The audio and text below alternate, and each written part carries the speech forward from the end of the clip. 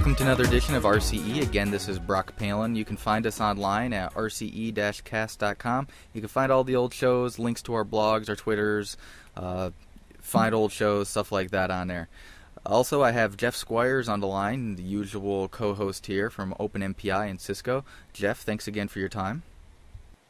Hey, Brock, this is always good stuff. You know, as usual, this is an opportunity for us to learn about some things that we don't normally get exposed to. And sometimes one or the other of us knows a little bit about the project that we're talking to today. And today, I think that's you. You know a bit about our guest in the project. So why don't you go ahead and introduce him? Our project today is the Atlas project, not to be confused with the previous Atlas project we had on the show that had to do with the Large Hadron Collider. This is the automatically tuned linear algebra suite, which is was one of the very first things I did as a sysadmin was building this once. So our guest is Clint Whaley, who's at the University of Texas at San Antonio. And Clint, why don't you take a moment to introduce yourself? I'm Clint Whaley, the lead developer of Atlas, and that's automatically tuned linear algebra software. Oh, sorry about that. See, this is why we always ask next. What is Atlas? So, automatically tuned linear algebra software, it's a package that attempts to use empirical techniques to auto-adapt itself to run very efficiently on any set of hardware without, knowing priori what the best techniques are. It tries a bunch of things and picks out the best ones and produces for you a highly tuned library of linear algebra kernels, mainly something called the BLAS, basic linear algebra subprograms, as well as some routines in LAPACK, linear algebra package.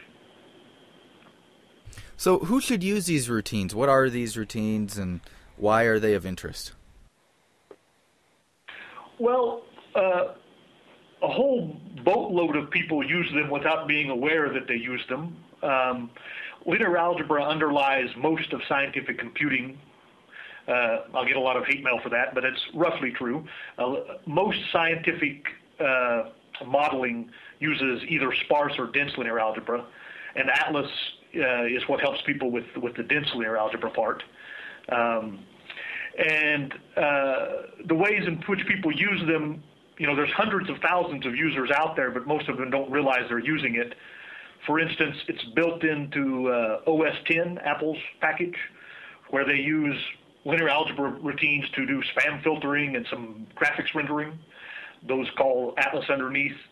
If you use MATLAB, Maple, Octave, these kind of problem-solving environments, chances are you've used Atlas or one of its proprietary counterparts. They link the different executables for different systems. There's some proprietary packages like MKL, which provide substantially the same features as Atlas in a proprietary package. So you've called it, if you've used one of those problem-solving environments, most likely. So what kind of performance do you see for like an Atlas routine versus, say, the reference implementation of, like, let's take the normal dense matrix multiply, the classic benchmark that everybody uses? Yeah, for dense linear algebra, if you do a dense matrix multiply of a large size, let's call large size 2,000 by 2,000 or larger, something like that, then you can expect speedups that range from factors of 3 to factors of 100, just depending on your system. To put it in another way, Atlas will often run very near the theoretical peak limit of the machine for a very large square matrix multiply. So, for instance, it's not uncommon to get 90% of theoretical peak with that kind of an operation. So then how much time does it take to hand tune one of these operations for a single hardware platform if a user was going to do this themselves? Well, the problem is it's an indefinite length of time because optimization is never done. So in the past, but when Atlas was first beginning, it was very common that Atlas was faster than any proprietary package. But of course, Atlas was, and so what's the reason for that? Well, the proprietary packages didn't have a lot of competition in those days. Intel didn't produce one for the PowerPC, for instance. So IBM's only competed against themselves. So when Atlas came along, you can't lose to a free piece of software. And the people hand tuning realized, oh, there's more hand tuning to be done. And so then they would improve even further. So how long it takes widely varies depending on the platform. And when do you call it quits? Unless you have some reason to know there's more to be achieved, people often give up long before they reach good performance. But in the past, when hardware would come out, it might take as much as a month before an optimized version was finalized. So it could take quite a long time to tune these routines. Now, what kind of optimizations and tunings do you do? I mean, what do you do that makes these operations so fast, other than the canonical 3-line matrix multiply that you see in textbooks? I mean, why does that take so long, and how do you do it better? Well, the gateway optimization for all of dense linear algebra is blocking, or if you're in the compiler community, you call that tiling, where you basically break the problem up into smaller problems that will fit into the cache. And the reason, of course, is everyone knows because of architecture, memories are hundreds of thousands of times slower than processors effectively now. So most operations, including the normal 3-loop implementation of matrix multiply, run at the speed of memory, which is much, much slower than the speed of the processor. So you first block them, and until you block the operation, no other optimization matters. It doesn't matter whether you do loop unrolling or anything else, because you're running at the speed of memory regardless. Once you've done blocking, now you can run. Now your theoretical peak is being held down by the speed of your computational performance, and that means there's a whole host of now optimizations you have to apply: loop unrolling, unroll and jam, register block, instruction scheduling, all these kinds of operations that become important only after you've removed the memory bottleneck. And so Atlas does all of those things, and it does them in several phases, depending on their different routines we're talking about. And I can go into more detail if you'd like to know more about that. Sure, I'd love to hear more. So, for example, what is this whole automatically part of your name? So, I mean, how are you different, for example, than Intel's MKL, other than just being free?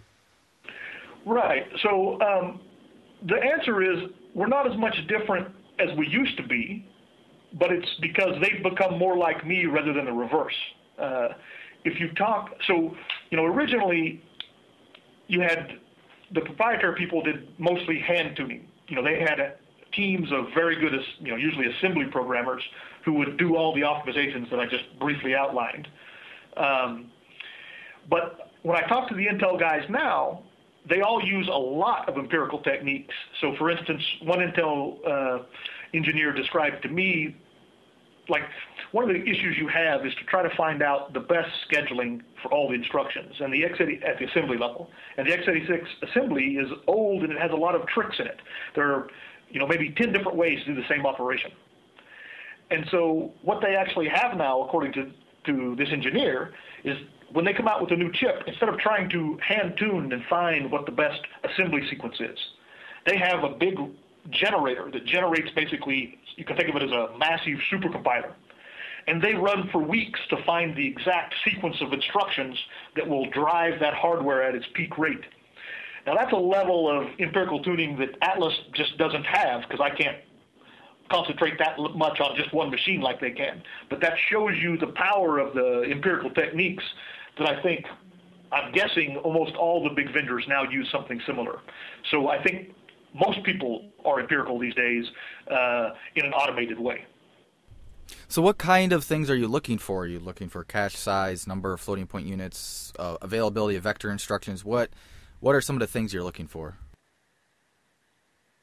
Right. So as I said, the most important thing that Atlas does first is it tries to find a good blocking factor. And in order to do that, it probes for your L1 cache size. Now, Atlas blocks for the level 1 cache primarily, does multiple levels of blocking, but our first level of blocking is L1. Some other BLAS, for instance, the Goto BLAS, block more for the L2, which on modern systems is actually usually a good idea because out-of-order execution engine can handle the scheduling part of. In other words, you can hide a latency to memory, but you can't hide the throughput costs. And so you can get enough throughput. Goto wrote a paper about this. You can get enough throughput out of the L2 cache on most modern systems, so you don't need to block for the L1. Atlas is a little conservative, wondering about systems where this is not the case, particularly historically. There was a lot of systems where there was a big difference in throughput between the L1 and the L2. So we block for the L1, which also has some nicer effects when you're doing applications like LU and QR because your blocking factors can be smaller. But it does sometimes affect the asymptotic speed of the system. So let's see if I can remember the question. I believe you said also, what kind of things we do. So we try to find the cache size. That allows us to infer a range of blocking factors we can choose. We then look through those blocking factors because that's just a bound on how big you should make the matrix. We find what an actual good blocking factor is. Then we start, so Atlas does a series of different searches, all doing various things. The primary one, the one that's been around since Atlas version 0.1, is a generator, a C code that generates other C codes, and what it generates is differing implementations of matrix multiply that have had various techniques applied to them, and there's a whole host of techniques in that generator, but the most important ones are register blocking, loop unrolling, and unroll and jam. And then, like I said, there's a host of smaller ones, but they are usually accounting for less than 5% of the speed that you're seeing. I forgot the prefetch. Prefetch is also important on some systems. Software-controlled prefetch. And so that's the main search of Atlas. And then Atlas has some subsidiary searches that do various things. Like we have a code generator specifically for SSE now. We have a series of hand-tuned cases that Atlas tries and just picks the best one empirically, and so on. So I guess I'll stop there, and you can ask me more questions if you're more interested in more details. So you mentioned the Goto library in there. They always write up that they're focusing on TLB misses as a translation look-aside buffer. Are you guys doing anything with that? What's your feeling on that? Yeah, they make a big deal out of that, but it's actually not true. If you look at what they wrote a paper originally where they claimed that it's all about the TLB, and that's why they're better than, for instance, Atlas. They used some systems where they were, beating Atlas by quite a bit. I want to say 20 or 30%. Atlas was running like at 80%, and they were running at 95% at peak or something like that. I mean, it was quite a startling difference. But and they claimed it was from this TLB issue. But of course, Atlas handles the TLB perfectly. It's nothing to do with TLB. They would beat Atlas by a similar amount for a matrix that fits in one page. So it's nothing to do with the TLB. I'm not saying that's a completely wrong point. You do have to realize that if you get larger block factors, that the TLB can limit your effective L2. That was one of the big points of their paper once they'd fixed the fact that they were claiming the TLB made all the difference. It is true that what you have to do is you have to say the size of the L2 I want to use is not necessarily the L2 if I'm blocking for the L2. It's the size of the L2 that the TLB can index. But Atlas handles all that correctly. The real difference between me and them on that particular machine that they originally talked about, the TLB, is their assembly was a heck of a lot better than mine. So it sounds like it can really be an arms race, given a particular platform, a particular compiler, a particular even chip. How do you stay ahead of this? Well, I mean, the reality is I usually don't. Unlike most other efforts, all my stuff's open source, so all my competitors, I usually beat my competitors for one release of their software, right? Then they go and look at I say competitors. What I mean is people who also provide the BLAS. But, if I have a great idea, I publish a paper on it and embody it in software and give it to everybody. So, the only reason that I beat anyone after I've done that is that they haven't, looked at the software yet. Like I say, in the past, it was very common for Atlas to be noticeably faster than the vendor BLAS. But, these days that is it still happens because Atlas does some stuff automatically. At least I know it happens in the past because they don't tune everything, and Atlas tends more to tune everything. So, they'll tune the thing, they'll beat Atlas by a substantial amount on the stuff that people are normally benchmarked. But then you take the transpose setting or you do some kind of weird non-regular shape, and Atlas suddenly wins. I've gotten users, who've back in the day, I've known I'm losing by, let's say, 10 or 20% to the vendor BLAS. And so I'll tell a guy, well, you ought to use the vendor BLAS because, I'm losing by 20% on this platform that you're talking to me about. And they'll say, no, I did, and you're 5 times faster because I'm using this strange case, right? Even though you're actually much slower for an asymptotic one. So anyway, I think that, to actually know, what most people know about matrix multiply is a number. This is how big this is the speed you get on a gigantic square matrix. That's what most people will know from a benchmark. But that is really usually not at all related to the performance you'll see in your application. So you really have to, if you really want to evaluate what one you should use, you really want to just link it in your application and see which one runs faster for you, because it's so complicated that benchmarking it externally can be quite misleading. That is quite a familiar story coming from the MPI side of the world. I think it's quite a familiar story in HPC, right? You hear a great number, you buy the machine, and on your stuff it's just terrible, right? And then you have to, if you actually want to understand it, you have to spend, 3 weeks studying it, then you find all the things that separate you from whatever benchmark you were looking at, and then you realize what's going on. But it's an ugly truth. So is Atlas generating parallel or serial code? And there's a couple directions to go from here, but let's start with that one. So Atlas, most of the generation is done for the serial code, and we then leverage the serial code in order to build the parallel codes. And the parallel codes are also, we've just started doing empirical tuning on the parallel side. In other words, trying to figure out what's the most effective way to spawn threads, that kind of thing, and applying that. We're just now working on that. Now, there is some talk long-term about the idea, if architectures continue to scale like they are, the serial case will be interesting only in the sense that you use it inside of a parallel program. And so there's some talk that we might want to start switching to doing the opposite, where we tune for the parallel case directly, and then we give you a serial interface, and not because you're going to call the serial BLAS, but because you're going to write your own parallel routine and you want to handle the parallelism and not have Atlas do it, right? You don't want Atlas to make its own threads, for instance.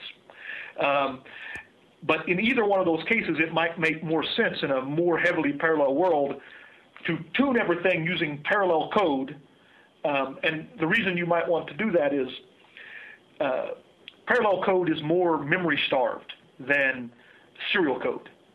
And when you do an empirical tuning, what you're doing is you're actually timing something and you're saying, did it get an improvement? But now let's pretend we have 2 implementations, one of which has a better register blocking on it, so it uses less loads from memory.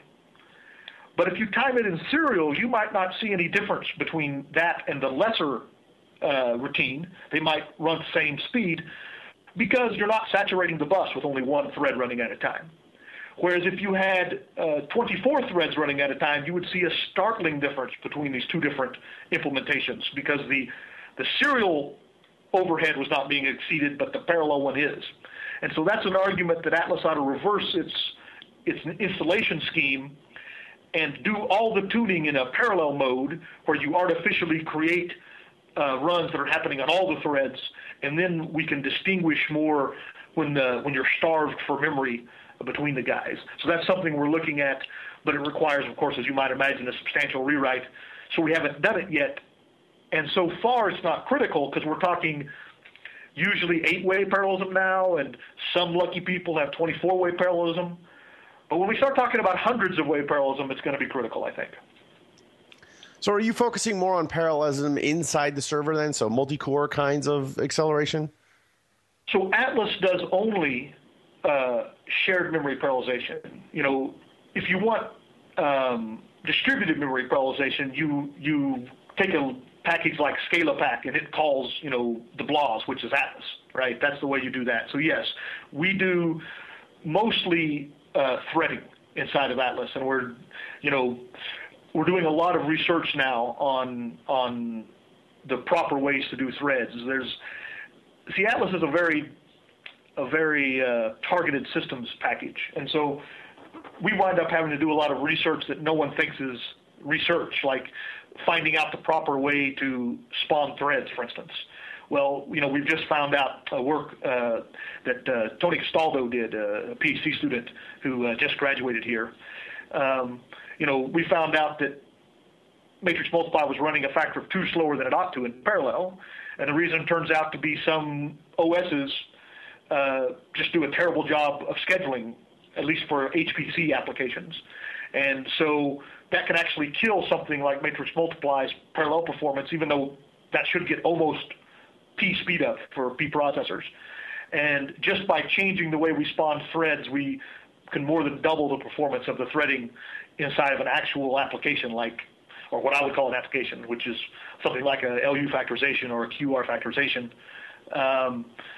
And so we have to actually look at some very close details on this sort of thing, and we're still looking at how we can improve that sort of thing so that we can scale with the architectures. Have you looked at any of the work? We had Jack Dungera and one of his students on talking about the Plasma project, which was a different type of parallelism for doing the BLAS as well as multi-precision, like doing mixed precision. Have you looked at any of that work, and have you implemented anything like that? I do talk with the Plasma people occasionally. We've actually written some grants together in hopes of supporting a collaboration. The thing that they are their group, the Plasma group and the Magma groups at University of Tennessee in Knoxville do a lot of work in this area, and so does Robert Van de Gijn's group, the Flame group at UT Austin, right? Both of those groups are looking at when you thinking about exascale, right? Huge numbers of processors, tens of thousands, let's say something like that, right? The techniques that we've been using for parallelization essentially break down, and so you have to break the problems up. You have to basically use some new math and break the problems up in ways we haven't done before, so that we can keep things that, when you're thinking about a scale of 16 or 32 processors, were not serial bottlenecks that now become serial bottlenecks, you can break those problems up too. So they are looking at that. Now, those guys have to rest on top of good kernels underneath, and just because of historical reasons, the only good kernels out there are basically the BLAS. But these packages, once you break the problems up, would actually do better if you had a specialized BLAS. In other words, a BLAS where you know that you're calling with small sizes. The traditional BLAS do better if you call with large problem sizes, which means less fine-grained parallelism, essentially, in the techniques they're using. So they typically have those groups, both of them, they will tend to get much greater benefit from high-level parallelism than, for instance, using a normal LAPACK would, if you take Plasma, for instance. But their peak performance per node is still kind of low because they're not extracting, 93% of theoretical peak like a big fat DGEM call would make. And so the solution to that is to actually auto-tune some specialized kernels. Some of them may actually be matrix multiply, but they're matrix multiply where you have a known format coming in, for instance. So there's a lot of work, I think, that can be done there to make those guys get more like, so they already have great scaling, and then also to say, now with each processor, I want to get very close to peak. And that's where something like Atlas would come in, which is generating specialized kernels that can get that close to serial peak. So a lot of the vendor-provided libraries also provide a LAPACK, and I noticed that Atlas does not provide a LAPACK. Is there no benefit to optimizing LAPACK itself? Well, I'm guessing you must be looking at, Atlas has always, for the last 5 years or so, provided some parts of LAPACK. LAPACK is a gigantic package. And so, the Atlas group typically is me and a couple other guys helping me out. So, implementing all of LAPACK is not going to happen. But Atlas has always had, from probably 6 or 7 years ago, we added a few of the factorizations, LU and Cholesky. That was basically based on work done by Sivan Toledo and Fred Gustafson, where they showed that basically with recursion you can beat LAPACK substantially. So Atlas provided those. In other words, what Atlas does is when we think that we can actually provide a better, something better than LAPACK, then we provide it if we can do it in a reasonable, without killing ourselves. So we had that for a long time with LU and Cholesky. And then recently we have added, we've been working on QR to get it with recursion and a bunch of other techniques. And we've also developed a new technique for parallelization where something like similar to what the plasma group does, but without new math, where you just exploit the hardware in a superior way. And we showed, for instance, that that's better than what they do for certain types of problems. So Atlas has got some stuff like that as well in there for LAPACK that provides that. And then finally, we are just now finishing up. Atlas has had for a while now the ability to tune LAPACK by tuning something inside of LAPACK called ILENV, which is basically the blocking parameter, which can make a huge difference in performance. And Atlas has already been automatically doing that, and we're looking at extending that further. And finally, Atlas will now, if you give it the netlib LAPACK and point Atlas at it during the install, it will automatically build it for you. So you can get a full LAPACK interface in the Fortran area, which is what the netlib stuff provides. And then you can get a partial interface in the C area, which is what Atlas provides natively. Further in the conversation, too, are you looking to have Atlas support GPUs and other popular types of accelerators today? I mean, do these architectures lend themselves well to dense linear algebra? Yes, these architectures are pretty much ideal for dense linear algebra. People have reported huge speedups by using GPUs, particularly if you do single precision. I'm sure you're aware, Jack's group at University of Tennessee did some work where they looked at using an accelerator in single precision, then using iterative refinement to get a double precision answer. And by doing that, you can get, on some systems, 100-fold speed up over using the CPU.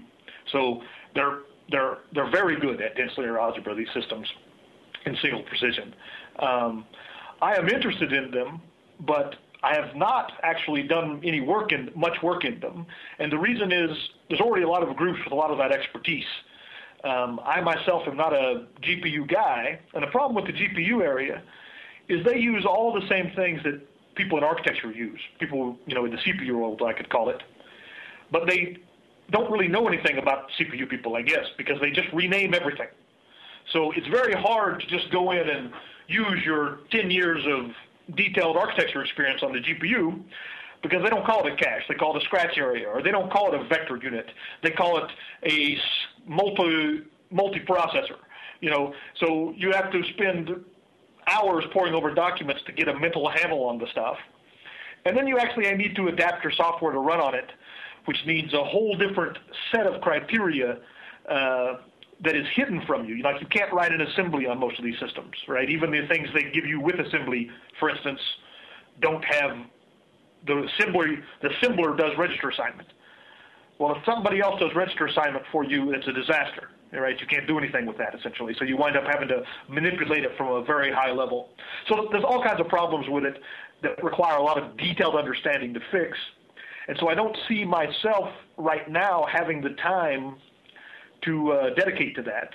So I did have a student that I had work on it a little bit, but they need more direction than I'm able to give them with my own present level of knowledge. So right now I feel like there's other groups doing that better, and other people, since Atlas is open source, can roll their own mixture if they like between Atlas and the CUDA BLAS or something like that.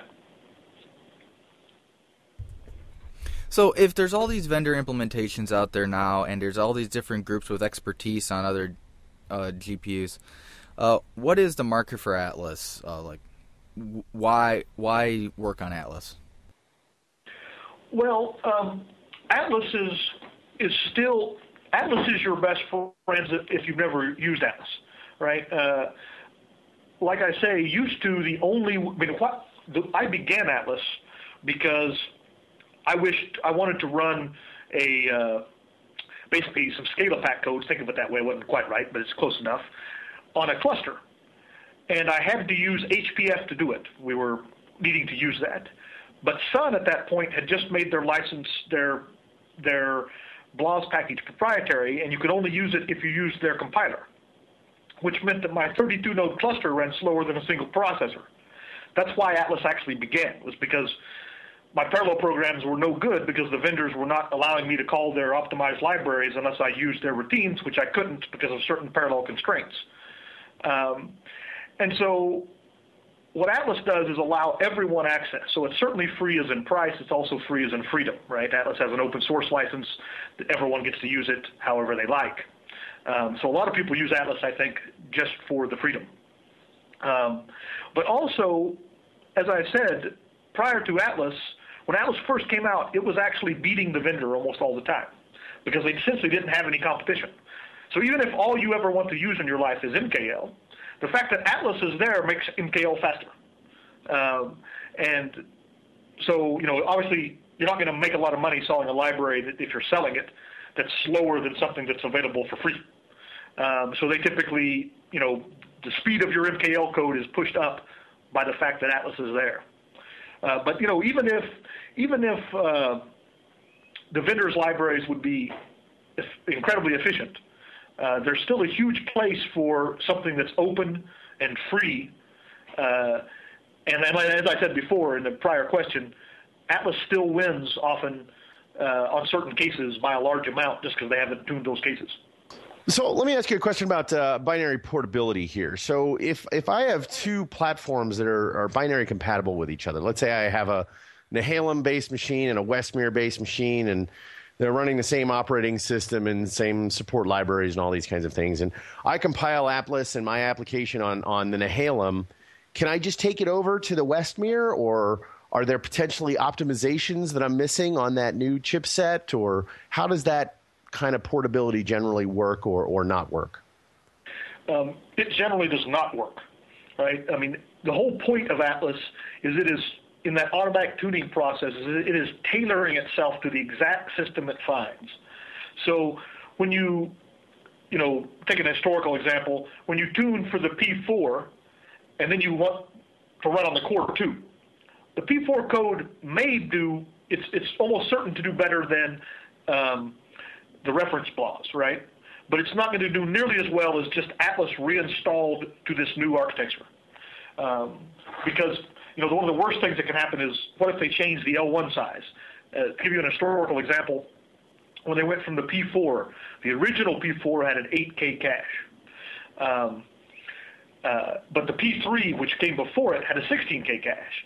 So if you took the P3 kernel with a cache blocking for a 16K cache and you ran it on the P4 guy, you would not get L1 blocking. You would get L2 blocking because that guy overflows the little 8K cache, and therefore your performance would be, drastically reduced.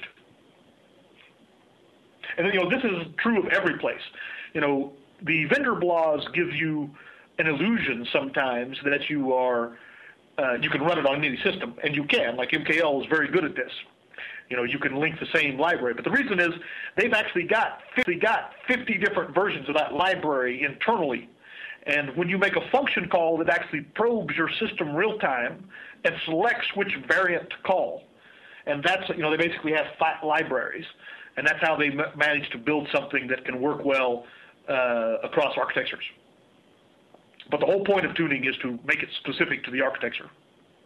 So because Atlas is automatically tuned when it's compiled, should special care be taken when building Atlas to make sure that nothing else is running, there's no other users on that login node? That's the ideal case. In the ideal case, you run Atlas alone on the machine. And in that case, so Atlas is built kind of at the lowest common denominator. So if you install Atlas just with normal flags, it uses a CPU timer so that for all the non-parallel work, you can't use a CPU timer for the parallel work, but for the non-parallel work, use a CPU timer in order to, with the idea that you're not able to run it on the machine alone. When you are able to run it on the machine alone, you can look in the Atlas install guide. It tells you how to do this. You can tell it to use a wall clock timer, which has much greater resolution and will give you a much more quality install. So Atlas will work almost regardless of the load, but if the load gets high enough, the timings it's doing to tune itself become essentially random number generators. So then it's not going to do a very good job. It'll still be better than reference BLAS when you're done, but it'll be far from optimal. Another related area to that is you have to turn off CPU throttling, which most OSs do even for desktops now, because that really makes all timing completely random on something that, no two timings in a row look the same. So you have to turn that off to get a good Atlas install. So what language is Atlas written in, and what languages do you support, for applications? I heard you mention C and Fortran earlier. Is the scope larger than that? Well, Atlas provides interfaces to the C and LAPACK libraries, to the BLAS and LAPACK libraries in C and Fortran 77 interfaces. Now, Atlas itself is implemented entirely in ANSI C. So now there's install scripts and so on written in shell, and there's a lot of make files, right? So the dependency tree for Atlas is Unix-style shell, Unix-style make, and an ANSI C compiler. If you've gotten those, you can pretty much install Atlas. Now, it's very helpful. It's very hard these days to install Atlas without GCC. What GCC provides is Atlas also optionally has a whole boatload of assembly files, which it tries on your system. And we like to use GCC to do our assembly as our assembler, because we can use the CPP macro to write much cleaner assembly that way. So those are really the dependencies that you have. Now, Atlas is actually callable from almost every language, but that's not done by me. Like, for instance, SciPy, Scientific Python. They did a lot of work integrating Atlas into their library. As a matter of fact, there was a guy, Piru Peterson, who did a lot of work on Atlas 3.6 in order to make it callable. He helped me with a lot of things like figuring out how to use dynamic libraries, which Python demands. So you can find an API for other languages besides C and Fortran, but that's done by other people, not me. Well, follow up on that then. Do you ever expand or ever plan to expand your Fortran support to have, say, a Fortran 90-like module or any of the newer constructs that are available in Fortran 2003 and the upcoming 2008 and so on? I mean, I know that's not strictly BLAS, but there are some nice things available there for application programmers. Yeah, I have not thought to do so just because I don't think I'm any better suited for it than anybody else, right? The only thing I can think optimization-wise, that's nice about Fortran 90 modules, for instance, people talk a lot about wanting to do the tiny BLAS. In other words, BLAS that are optimized for, let's say, what if you're doing a vector copy of only 40 elements? Well, with a module, you can basically do overloading, where you have a special case code for that avoids a function call. There's some tricks like that you can pull that are optimization. But otherwise, it's really a packaging issue. What's pretty? And I don't feel like, that is neither my expertise nor something, that I would have any reason I would do well, right? So I tend to concentrate on the other end. So I doubt I'm going to do it unless unless someone outside of Atlas does it and says, okay, other people are using this, why don't you put it into Atlas? That might be a way that I might bring in something higher level than what it's doing. But I concentrate on the low level because that's really Atlas's job, and there's many other people who write higher level stuff over the top of it. So if you're targeting, parallelism inside the machine, multi-core and things like that, what effect do you guys, or how much do you investigate the effects of memory and processor affinity, and how much code have you had to written to support that kind of stuff? Well, that's been, as I mentioned earlier, that was the topic of one of the topics that my PhD student did for his dissertation, Tony Castaldo. The thing I talked about, how to spawn threads, that's very tied to affinity. And what we're finding is that if you don't have affinity on, your performance when you have problems that aren't huge, the operating system has an enormous impact on how it schedules those threads. And as a matter of fact, you can take something, you can more than double the speed of an application simply by making the scheduling good. So Tony did that research. He found a solution to it by using affinity. And it's not just affinity, but you have to look at when you start processes up on which processor so that they never interfere with each other is the basic idea. So it's not just that you use affinity. Affinity alone doesn't solve all your problems, but you have to have it to solve your problems. So we've been doing a lot of research, and so we originally did that. We published a paper on it, published in IPDPS. But what we've been trying to do is find some way. So what happens if you're on a system like FreeBSD and its derivatives like OS X? They don't have processor affinity.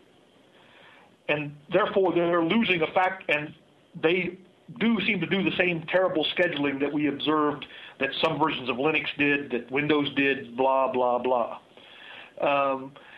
And when I say terrible scheduling, I want to qualify that. HPC, I'm sure what they're doing makes sense for somebody. But for HPC, it's terrible scheduling because what they do is they often start threads on the same processor that the threads are already running on. So if you spawn off 8 threads, you'll only be using 6 processors or something like that. So along the same lines then is, Intel's hyperthreading technology, and other CPU vendors had similar things. And they've been getting more HPC friendly with Nehalem, and they got a little better again in Westmere. But do you see any of the benefits with really careful scheduling for hyperthreading, or is it still pretty much either a wash or a negative? Well, the Intel's version of hyperthreading, you don't see a lot of benefit and in linear algebra, and the reason is the following.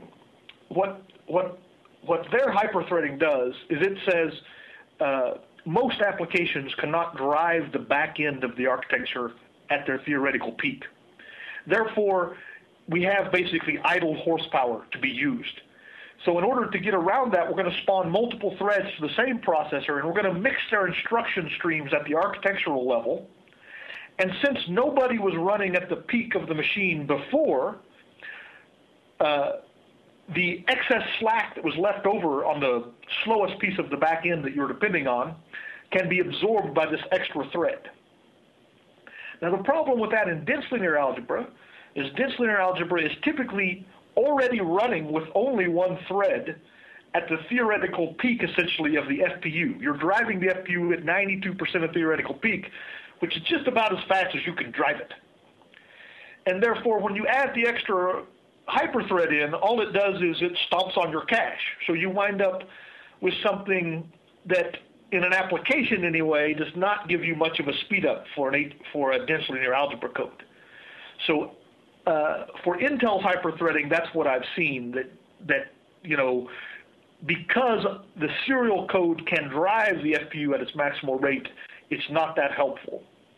Now, there are some other systems where a single thread cannot drive the FPU at anywhere near its rate. The one that I'm aware of is Sun Niagara. Even though it has a very low floating point peak, you need to spawn multiple threads to the same processor in order to reach that peak. It's the only system I'm aware of that, normally when you have parallelism, multiple threads to the same processor, throughput goes up, but actual time to completion is worse, right? But on that system, that's not true. You can actually get bigger megaflops if you run 2 threads than you can if you run 1. So in other words, parallel efficiency is more efficient with 2 threads than with 1. So, but anyway, so that's why hyperthreading has so far not been a big issue. Intel's version, like I say, Sun and IBM have a different take of something that's similar to hyperthreading, and that's trickier. So what's the contact point for Atlas, a website, place to download it? Yeah, we're at math-atlas.sourceforge.net is Atlas's main homepage. I just recently moved all of the base files. In other words, the development stuff is on GitHub these days due to an extended SourceForge outage and my just needing to use a more modern tool. I was using CBS before.